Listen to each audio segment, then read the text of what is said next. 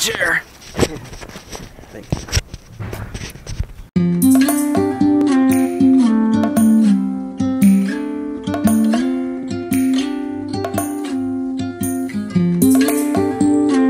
My name is Mykle Messer. I drive a 1992 Nissan S13 240SX.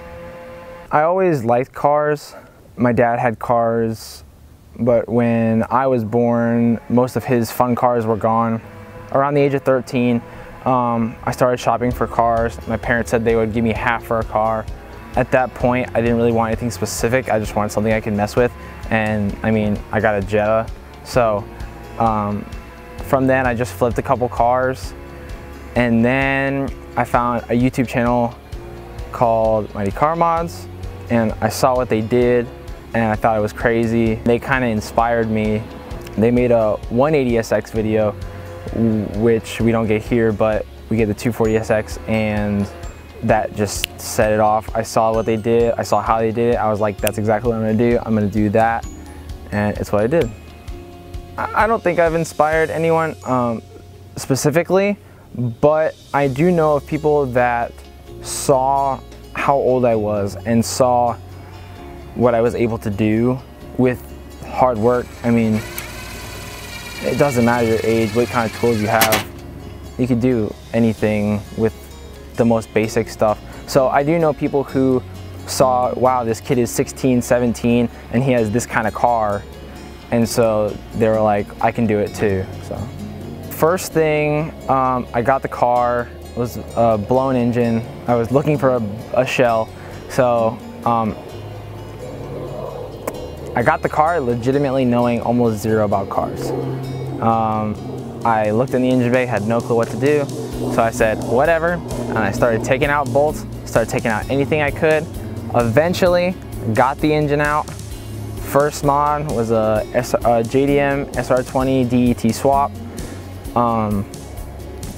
I ran it stock for a while.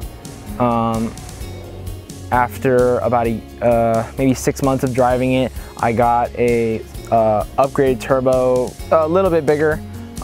Went from a T25 to a T28 journal bearing, and then I put some cams in it, some small boost controller, exhaust, all the basic stuff, coilovers. And then very recently, I pulled the engine out again, did a upgraded head gasket, an even bigger turbo, this time top mount, so you can see it super out there. Front mount intercooler, and now I've got a Rocket Bunny version 1 wide body kit that I am in the process of putting on. My dad understands it more than my mom because my dad liked cars. He never modified cars to the extent that I have. He liked what's called OEM Plus. So my parents, they think it's what I love to do, so let me do it. They don't always agree with my money spending decisions because majority of my money does go to this. But there's no time where they're like, don't spend your money on this. My mom, sometimes she'll joke, she'll be like, get that piece of crap out of my driveway, but it makes me happy. It's what I love to do, so they accept it. I am a Taekwondo instructor. I've been doing that for 11 years, and then I started teaching about 5 years ago. So that's where I work. My car wasn't really built for racing.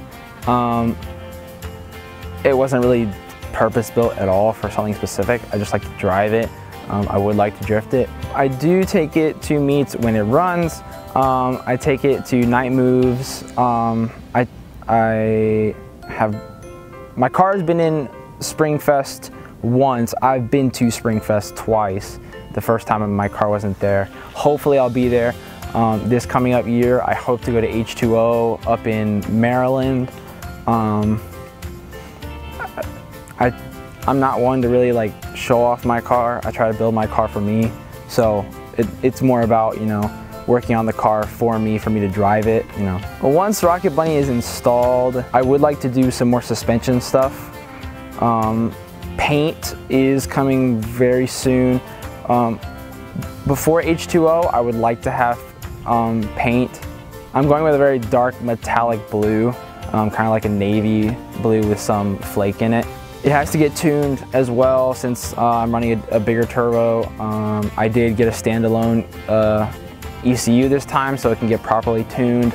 So tuning, paint, I'm gonna try and stay away from messing with the engine anymore. Once it runs nice, I'm gonna try not to touch it because that's when stuff just goes downhill. Suspension work would be the biggest thing. Nicer tires, that kind of stuff.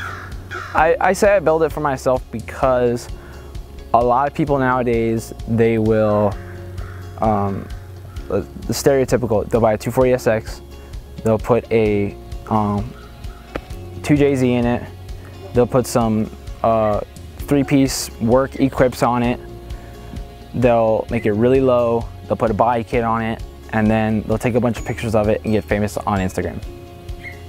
And they don't beat on it. I mean, they don't do the stuff that cars are meant to do.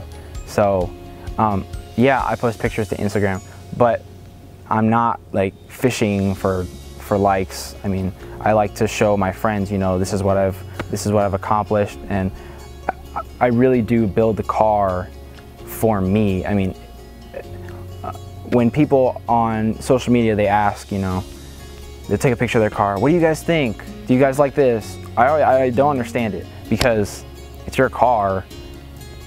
If you want to do it, do it. If you don't like it, then don't like it, then don't do it. So it's my car. I do whatever I want to it. So I've taken my car to Live Auto a couple times. I love the guys there. They're really nice and really cool.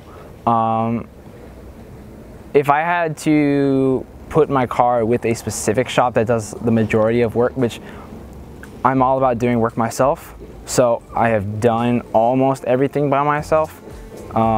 Granted, all the stuff that I can't do. I can't weld, I can't do body work professionally.